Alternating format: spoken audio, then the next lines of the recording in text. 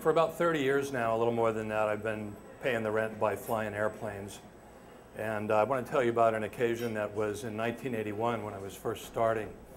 I had a job flying a very small single-engine propeller-driven airplane where I carried time-critical documents, bank checks, credit card stuff, and contracts and things like that from Phoenix to Albuquerque, New Mexico, and back every day. And I wasn't allowed to carry passengers, so it was kind of lonely. But one day, my boss caught me coming out of the hangar and said, "Tomorrow, I want you to carry a passenger. One of our clients wants to send her son to Albuquerque, and he's going to have a couple of suitcases and a puppy and a pet carrier." So I said, "Okay, great. You know, it's tiring being alone all the time in the airplane." I showed up the next morning. There's the young man and his mother. It was clear that they were not getting along at all.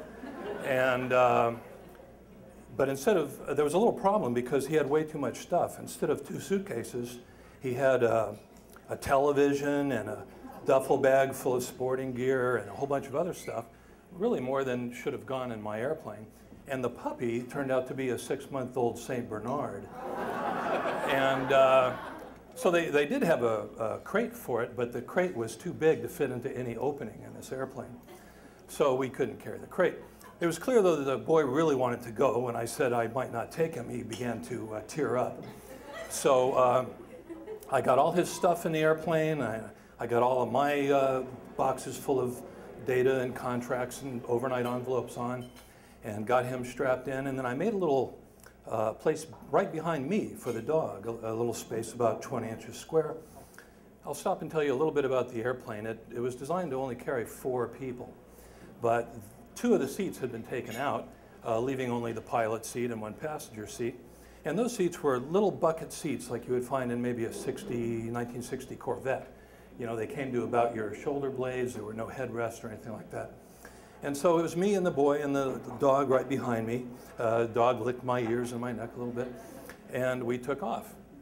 As we climbed out, we were trying to rise above the mountains east of Phoenix.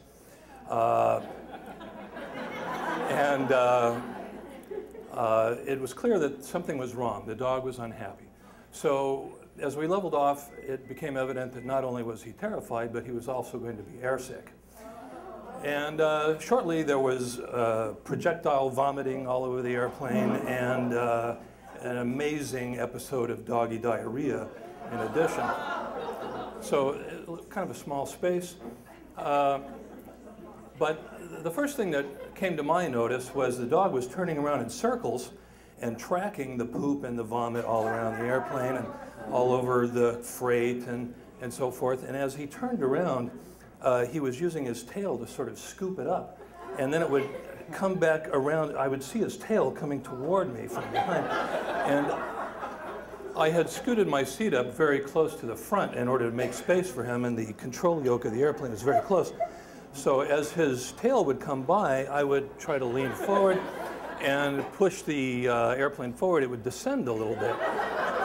And then as the tail would go by, I could sit back up and we would, so we had this kind of synchronized ballet going, the dog and I. With every turn of the dog, there would be a porpoise of the airplane.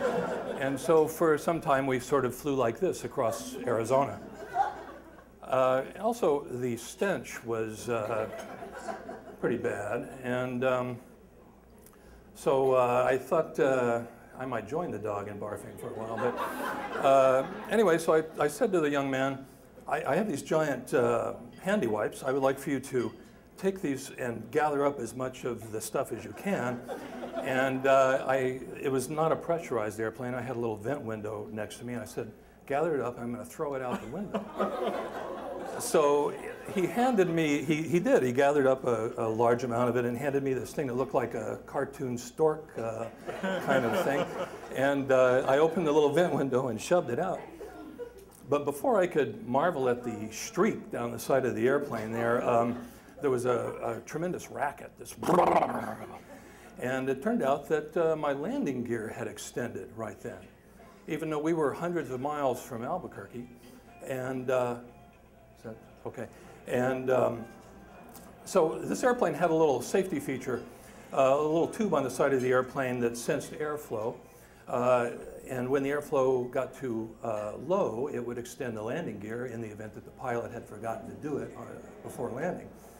So I couldn't figure out why right now the gear would come down, but I looked out the window and pressed my face up against it and looked through the brown streaks there, and I could see the tube, and stuck to the end of it was a turd. So there was no airflow at all in there, and that's why my gear had come down. So we had to fly all the way to Albuquerque with the gear out. So anyway, we arrived in Albuquerque and landed, and we could see the father of the young man parked in a pickup. I went in and went to the bathroom, and when I came back out, the kid and the dog and the dad were gone without so much as a thanks a lot, you know. And my driver for my freight arrived. He was a very, very depressed, striking air traffic controller. You may remember 1981.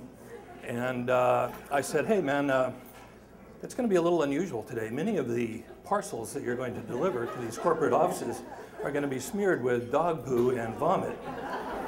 And he just kind of went like that.